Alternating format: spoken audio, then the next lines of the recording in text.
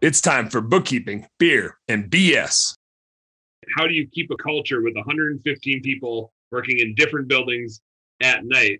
Do they interact with each other? Do you get to interact with them? Like, how do you intentionally build that culture to keep them happy and keep them around? It's a challenge. It's a challenge. And to say we have it all figured out is not true. I think we do pretty good, but we want to get to great. And I think the companies that can figure that out, especially in our space, and do the intangibles well. I mean, you have to clean well, and that's kind of permission to play, right? But the people that can figure out the culture, the recruiting, and the retaining of good people and the culture is harder to do. And then to your point, to answer your question, no, none of them come to the office or anything like that. They go straight to the buildings. And most of them, by the way, to your previous question, have full-time jobs during the day. Okay. And this is their second job to try to, pay the bills, make ends meet. And they work anywhere from 3 to 4 hours a night, sometimes even 2.5 to 4 hours a night.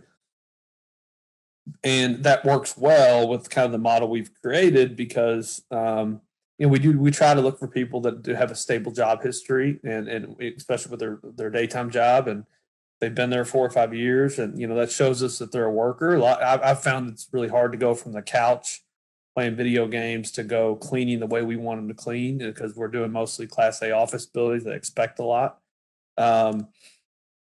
So it is it's definitely a challenge. Where we use a software called Swept, which is an industry specific software. I actually shared this. I think this is on the Swept janitorial group right now, but it's a wonderful software. And one of the best things about it is the communication piece. There's essentially like a group text relocation and then a company wide. So we communicate a lot through there. Our area managers are out in the field a lot, building relationships with our team members.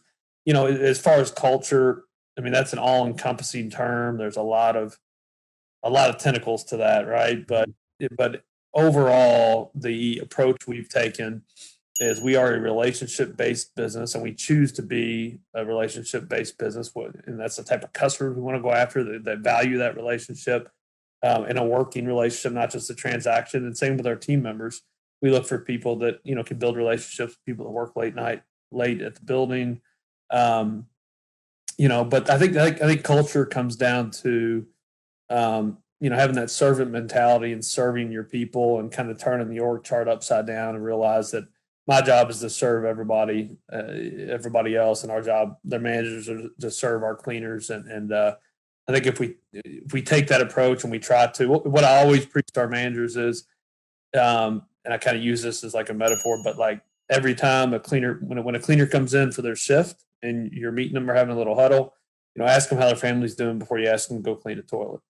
And that's what we're trying to build. And that's what I've tried to build since the beginning, that we truly care about you. We're not bullshitting you, not BSing you, right? BSing here. Yeah. We're not BSing out there. Because employees are smart. They're regular human beings like everybody else, right? So they know if you're bullshitting them. They know if you put a ping pong table in the break room, is that really but does my boss really care about me? So they know. And if they know if we hire good managers that have empathy for people and that really care for them, they'll run through a wall for you. So, that's my take on culture.